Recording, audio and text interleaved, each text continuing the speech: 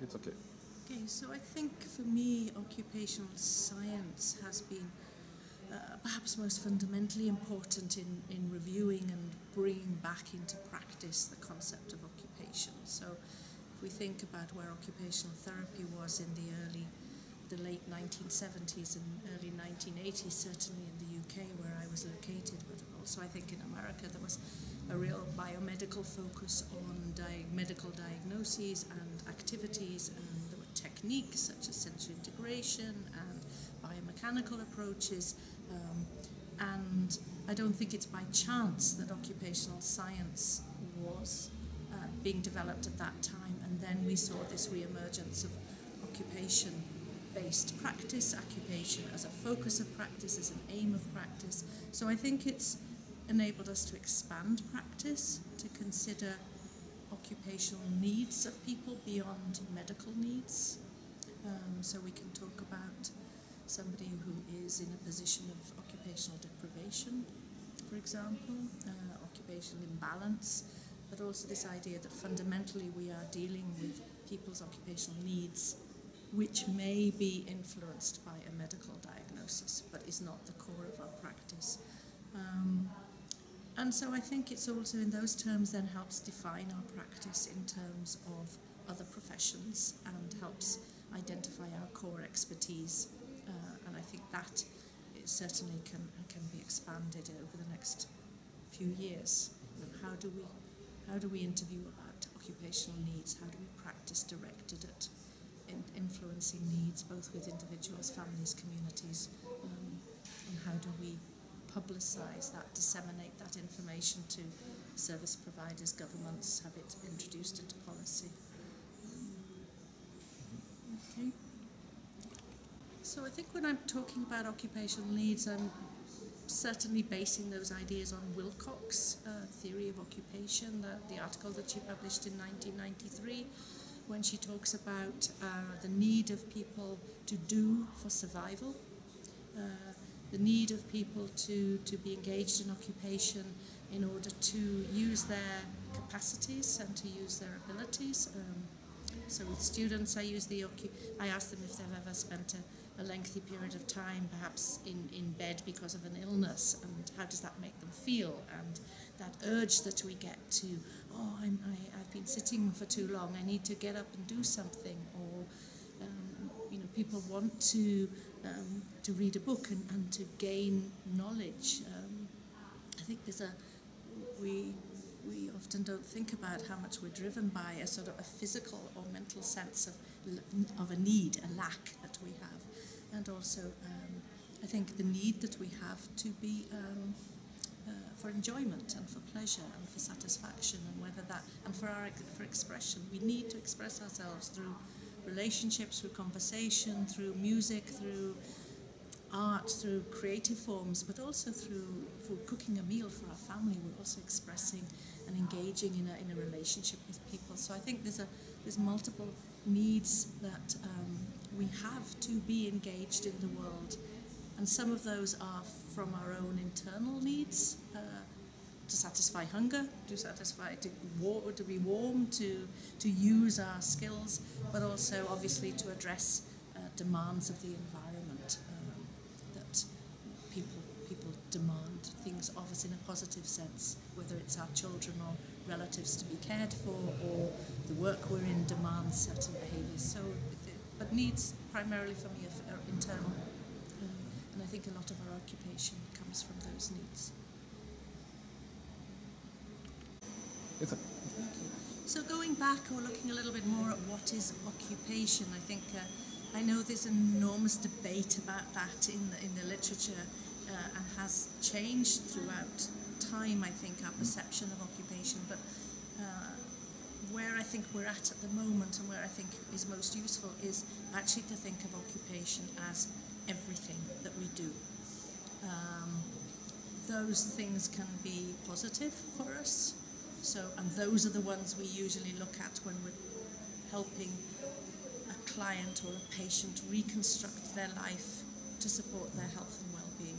But occupation can also be more negative for somebody. So that could be an occupation of perhaps working too much, or obviously, say, misuse of alcohol or drugs or different things like that. But I think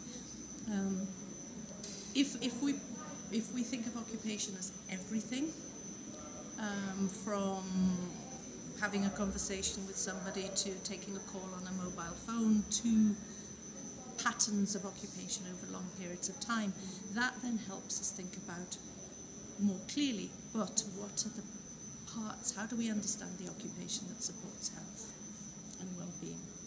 And some of that is very fundamental around survival needs. We have to be able to eat, drink, clothe ourselves, have friendships, have families, all those elements. It may be things about meaning, though that's again a very complicated concept, because actually everything has some kind of meaning, and meaning can be negative. It's very meaningful to be in an abusive relationship, but it's not health promoting. So again, what sort of meaning is helpful? Purpose, all these terms, then we can start to think about what is it in our culture, in our context, that supports people's health and well-being in what they do. I think the other thing that helps if we think about occupation as everything is that we can see it as a very fluid process that goes on throughout life. We have moments when we are perhaps less balanced. You know, if the students are revising for examinations, they may be working 7 hours a day, or somebody's trying to finish a thesis. It's a very intense period of work, but we know that in a month or in 2 months we'll be able to go on holiday, we'll be able to do other things that will be restorative. And that's a very natural balance, and we feel that in our lives. Or we spend these 5 days at a conference, it's very busy, it's very intense. We then have this period of quiet and it balances it out. So I think fluidity across the time, across our lifespan, and occupation being everything is a really good starting point to then begin to think about, okay, which bits of that can support health and well-being. It's okay. I think I sort of would like to give maybe 2 examples of how I see clinical application of some of the concepts. So firstly, thinking of occupational justice, which I understand to be thinking about how occupation is distributed across populations and people and contexts, and whether that's in a just way in the sense of social justice and distribution. And in clinical applications, that seems to be useful in 2 perhaps ways at the moment in the United Kingdom. One is regarding particular groups of people, for example, in the prison system, people living in care homes, people living in poverty, refugees. To what degree is their ability to engage in occupation impacted by social conditions beyond their control? And that's been useful, I think, for occupational therapists working in the clinical areas to begin to see their practice in terms of not the individual, but also what's the systems and how are they working. So whether that's, you know, how do care homes organise their daily activities for people, and how can that be expanded to be more individualised or richer or more available, because there are sometimes cases where very little is provided. And I think the other place where there's an occupation focus and thinking about everything as an occupation is very useful is in conditions such as alcohol misuse. And if we start thinking about drinking as an occupation, that helps us then analyse, well, what are the conditions under which drinking, and I'm certainly not talking about stopping drinking, but about at what point does that become problematic for somebody. We're looking into moments of transition for older people, perhaps moving into retirement or returning into bereavement or loss in older age, and how does that seem to be triggering alteration in an occupational pattern that has been helpful up to that So thinking of drinking alcohol as a pattern that can be health promoting, and it can also though be quite damaging. When does that change occur and how does it occur? And I think some of our work from occupational science is really valuable in understanding how people develop and shape their occupations at particular times, and how that can change in the same way perhaps for people with eating disorders. We all eat, we all prepare food. How does it become a non-health promoting occupation? So I think that those are two particularly useful examples, certainly in the occupational therapy context of the United Kingdom at the moment, helping from occupational science, helping us understand and consider practice in other ways. Okay, so the first example of some of my research around ideas of occupational science and occupation I'd like to mention is my doctoral research that I conducted when I was living in Greece, and that was, I think, very much about what is occupation, and is occupation a universal concept. It was in teaching in the Greek context, I was very much challenged sometimes by trying to translate not just literally into the Greek language but also into the Greek culture and context some of the concepts around occupation. So what is meaning? We wouldn't really talk about meaning. We wouldn't use the word for meaning in Greek in the same way as it is in the English language. So what does that mean for our understandings of occupation? And it was, I was looking at occupation in the general population. What is occupation? How do we understand daily life? And particularly around how do we live healthy daily lives? Because at that time I felt that a lot of occupational science theory was around what are healthy daily lives? How is occupation linked to health? So those were the interests. And from that research, I think there were three things that maybe just very briefly are of interest. One was regarding that occupation was taking place at 3 levels simultaneously for most people. One was to do with the self and the person themselves. One was to do with the family and how occupation in relation to family members, family networks, family occupation. And the third level was in occupation in relation to the collective, to the public space of the community. And people were engaged in occupation at all those 3 levels. And even in relation to the self, the self was conceptualized quite clearly, not in terms of just the physical self and the body that needed care, which obviously is part of sort of how perhaps the Canadian model would describe self-care, but it was also to do with the soul and the spirit, and how do we take care of our emotional needs, and how do we take care of our spiritual needs, and what do we do for those. And then family, care, cousins, children, parents, lots of doings and beings in relation to those people, and then in the public space of being a citizen, being part of that group.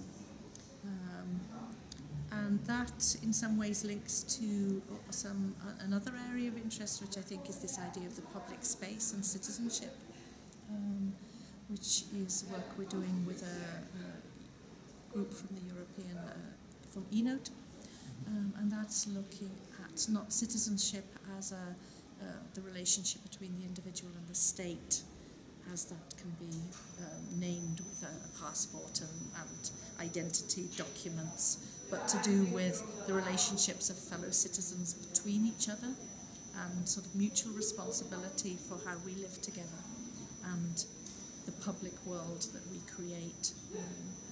And I think that's very interesting for occupational therapy too, because I think certainly in the UK we tend to focus on even people with long-term disabilities and medical conditions. We're often very interested in their personal occupations to do with self-care, to do with going back into employment, but we less frequently look at how are they involved in the public world. Are they able to be part of celebratory events? Are they able to go to a football match or to a club which would be a sort of celebratory collective occupation in certainly urban society in Northern Europe? Or are they able to be part of a local association or local government? You know, are they able to take on roles and responsibilities around the public world? So this idea of citizenship, I think, is very useful too. Also, if we're working with communities, the idea of working together as fellow citizens, and perhaps also is a useful perspective to think of in terms of client-centred.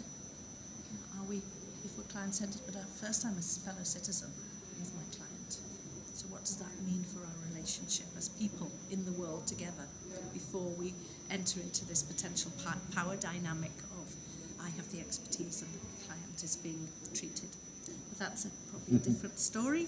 And the final bit of research that I'm involved in, which I think hopefully will be interesting, is looking at occupation at a social level and how we can transform communities or policy to tackle issues of discrimination and inequality, poverty, and there we are interviewing various people involved in occupation-based projects, because we do feel that occupation is a mechanism for change, whether that's on an individual basis or whether it's on a collective basis. So the potential, for example, I've just recently interviewed a project that's used football with homeless people, and through the occupation of playing football and becoming football players, they are able to re-engage with aspects of society that actually had rejected them for many years, and become more organised and find skills and gain confidence and act as role models in the communities that they were coming from, of quite deprived areas. So we see there the power of occupation to enable change, both at the individual level but also at the community level. And those cases will be published in the next year or so, giving examples of occupation-based social transformation. Okay, so how do we teach about occupation and occupational science? I'll talk first about our undergraduate program that we have at the university, and occupation is very much a thread throughout the whole of the program. And in fact, when we were designing the program, we had sort of across years what's going to happen each year, but then we also had some horizontal, vertical threads, and one was occupation. How is it going to be introduced? How will it be sort of ensured that it's there the whole time? So the students in their first year, we have a whole module which is called the occupational humans as occupational beings, which they take in the first year as a module, and they look at their own occupations, and they have to give a talk about an occupation that they engage with. We ask them to make a portfolio recording an occupation that they do and reflecting on what that means for them and presenting it in quite a creative way usually. We talk about how to develop an occupational profile of somebody, how to get to know somebody as an occupational being, how to hear stories about their lives, and we ask them to do that with a friend or a relative. So we spend quite a lot of time looking at people as occupational beings before we look at people as with medical conditions or people who they're going to come in contact and work with.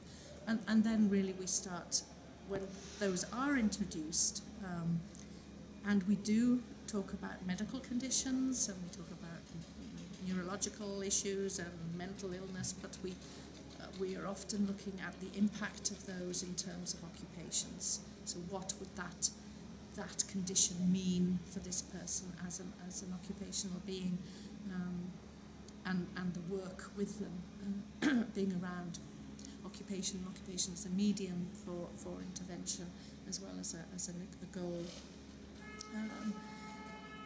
We always expect their assignments. They usually have written assignments or presentations, and we would be expecting those to be always have an occupation focus as a sort of core requirement. So somebody who just came and talked about cardiac problems and exercise without any reflection or relation to occupation would not probably pass the assignment.